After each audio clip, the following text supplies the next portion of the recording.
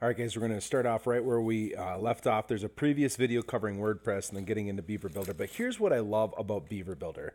Now, Beaver Builder, Divi, and a bunch of these other visual site editors are pretty slick. But here's the best thing about Beaver Builder, in my opinion, is sometimes it gets to be a pain to go in here and you have this row with these columns. Then you're going to drop your own stuff in here, like your own modules. Here's what's beautiful. They have page templates and row templates, okay?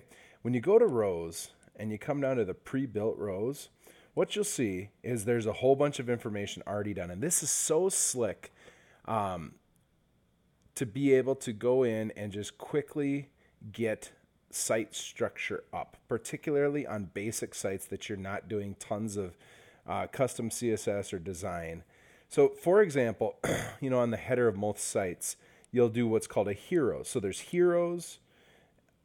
Heroes are kind of cool because they're an image with buttons, a call to action up on the top. This is something, tons of people will use this. You take this hero, you drop it way up on the top, and boom, we've got that hero section. I can go in and delete this, but if I come in here and I just click, I can edit easily. I can change that it would be H1. I can go into the style, but if I just want to make quick, the buttons, you can always go into the style buttons and remove any styling, remove colors.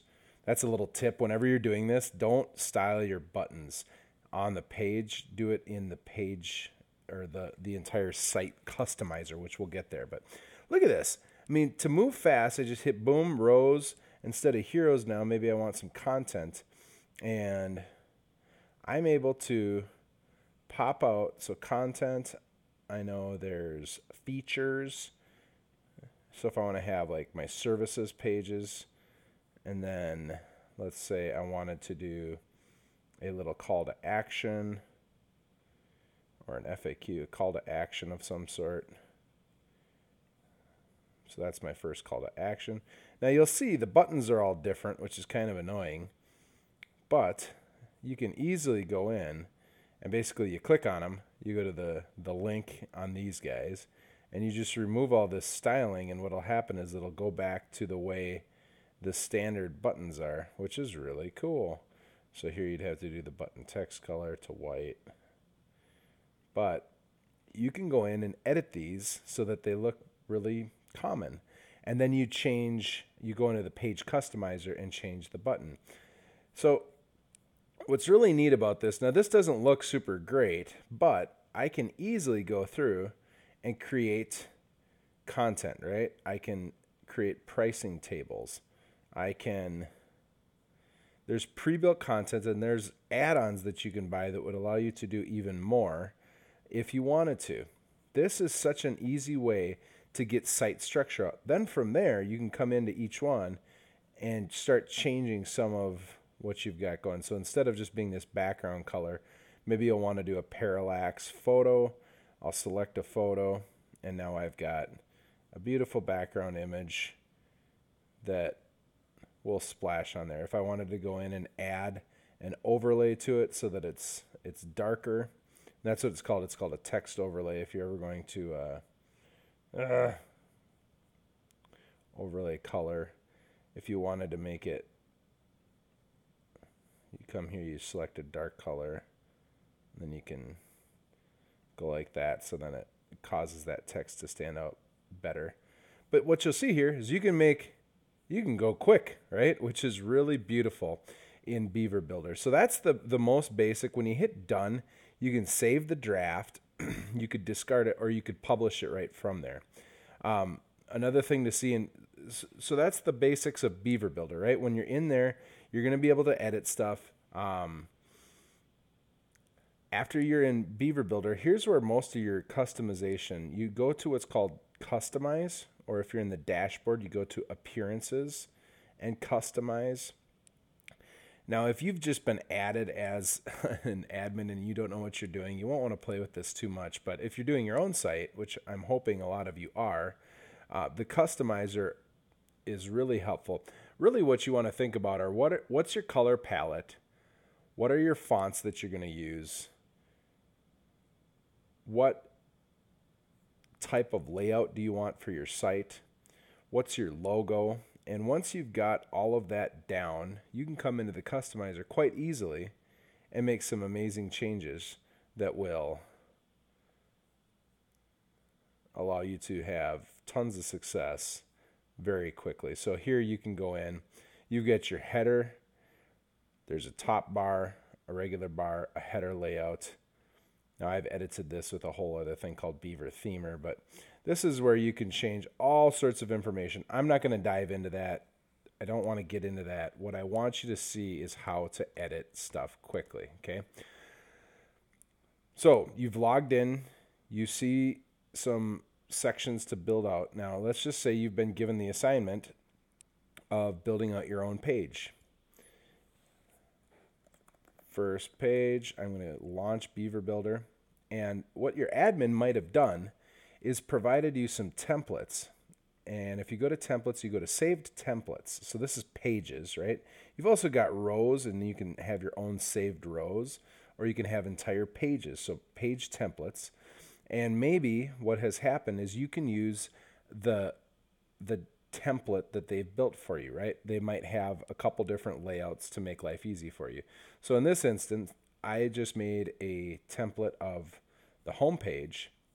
And then if I want to, I can very easily come in and remove stuff. If I didn't want to have his picture here, I can easily change the picture. I can change the text, the headers. I can go through, change the calls to action. I can add in more stuff. But having this infrastructure, particularly, we used a gradient on these from his old site. Having this, and I apologize, this site is very basic. This is meant more of a demo, and because it's on these dummy URLs, it doesn't matter to show you, but you can come in and easily edit what you want to edit, which is very cool. So if you've been added as an admin to Beaver Builder, I tell you what, this is the easiest way to start building. This is the easiest way to start blogging, or to start building out pages. Now let's talk a little bit about blogging, okay? So I'm just going to discard this. Whenever you delete or discard it, saying, are you sure? That's probably one fault that I don't like in Beaver Builder is there's not an easy go back button.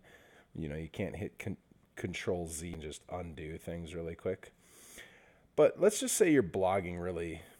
You want to create a landing page of some sort, or a blog that you want to write that's going to rank for something. It might not be that you need a giant page like that. If you come into posts and go add new post, or plus new here and go to posts, you're going to be able to add a post. So let's go add new post. And you're able to do quite a few things. So here'd be a perfect example. Let's say that you wanted to write something about your home rewiring services as an electrician, right?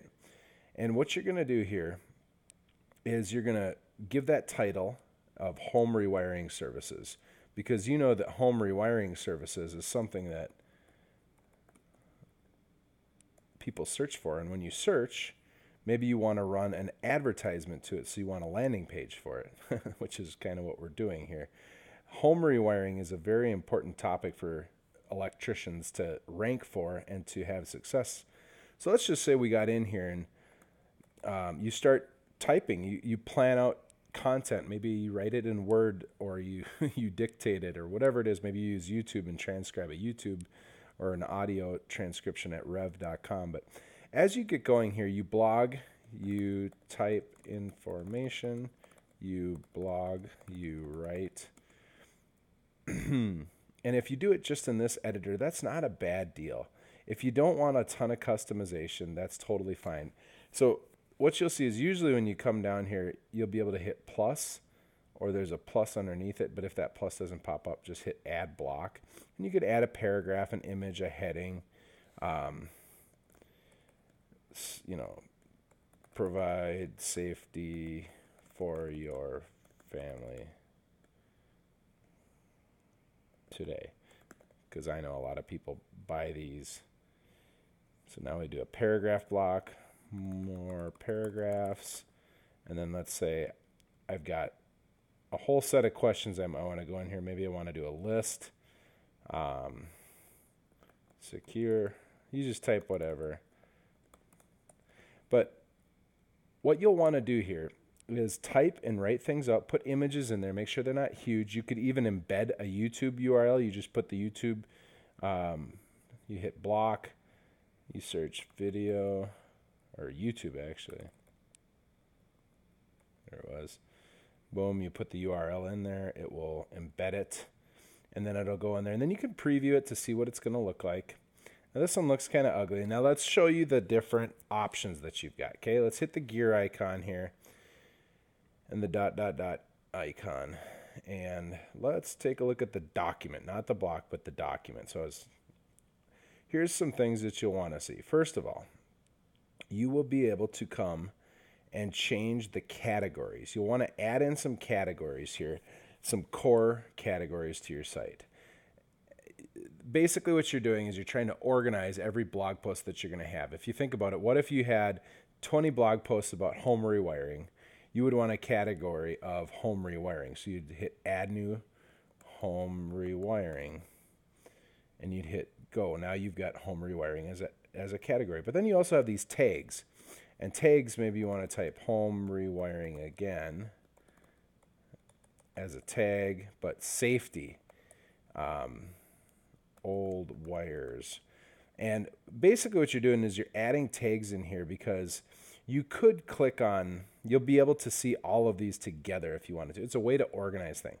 So you add categories, you add tags, you come into the featured image. Now this is important. Featured images are important. Okay, every page you have, you need to set a featured image. And the reason why is because it will get used in a number of things. First off, it gets used on my site, which when I'm recording, it's impacting my ability to use the internet. It's kind of funny. I turn the recorder off and boom, I've got tons and tons of speed. But as you go to a blog post or a blog area, you'll see there's the blog post, but then there's what's called an archive page. And an archive page is where all the blog posts are lined up together. And this is the featured image that gets used. So it gets used here. And then the other thing is that when you share it on Facebook or Twitter, you know how if you just take the URL of this post and you share it in Twitter or Facebook, it'll often show that image. If you set it, most of the comment settings, if you put that as your featured image, it'll get shared properly. So make sure that you update the featured image, and that will be very helpful. Besides that, one of the absolute best plugins that you'll want to have on your site. So plugins are like little add-ons within your site that allow you to do things. You want to be careful how many add-ons you put in there. I just have the most basic Beaver Builders. But there's another one that you'll want to put in there called Yoast, Y-O-A-S-T. There's a couple other things that work well, but Yoast is an SEO plugin that helps you, it helps put page titles and meta descriptions on your information or on your pages. So you'll want to download Yoast, run the setup wizard, put all your information in there, and you'll get some additional editing tools. So hopefully that gives you a basic overview of what's going on here and helps you understand just the real basics of what it's like to edit either in the basic editor or in the Beaver Builder editor. I'm Rob Satcham, and hopefully we help you move upward and forward.